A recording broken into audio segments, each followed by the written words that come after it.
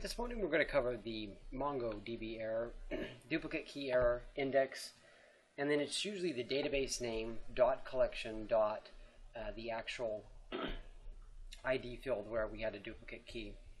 So one of the misconceptions about Mongo is that you can populate any data that you want and there's no concern about key. Now in some of the examples that you've seen, I've actually allowed there to be an auto key which is auto generated. So there's an ID field that is auto generated, and I'm only inserting data and I'm not actually inserting that ID. And really fast, I'm going to go ahead and show that. And you will see in this table we have ID. I am not actually inserting this value. This is actually auto-populated, but you will notice that this ID is unique, okay? And I'm going to demonstrate this in a second. What I'm going to do is we're going to look at db.fastdata.find .pretty. Oops. And we will see that we have an ID 123 house, and we have these values. Now, what I'm going to do is I'm going to generate this error and show you why it's happening.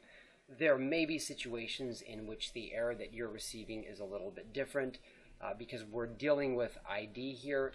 What it's talking about is a duplicate key error. So SQL types will, and people who are from the background of SQL will probably immediately intuitively understand this error just because this is a very common error in the world of SQL.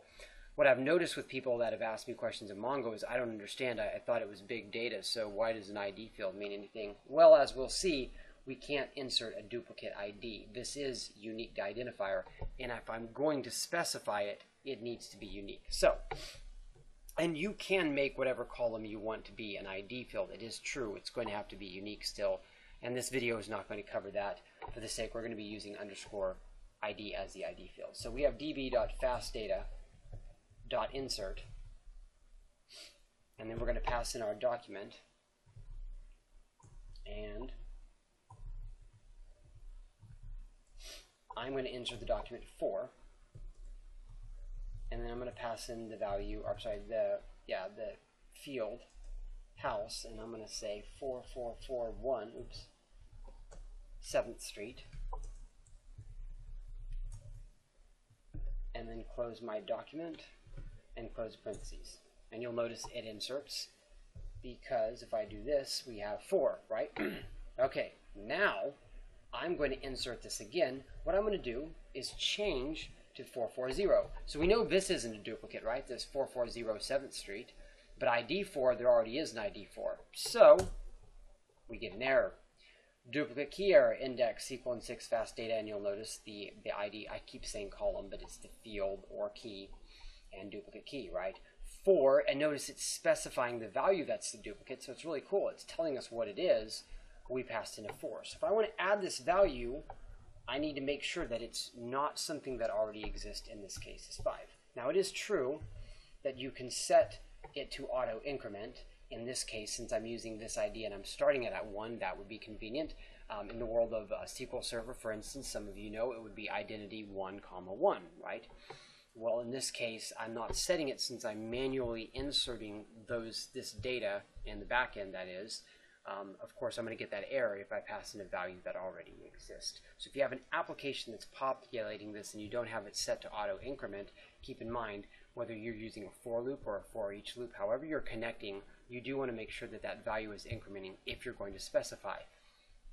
That being said, I have found that there's very little problem with using what Mongo populates for its ID. There are situations in which that object ID, notice this ID, object ID here, may not be something that you want to use. I can totally understand.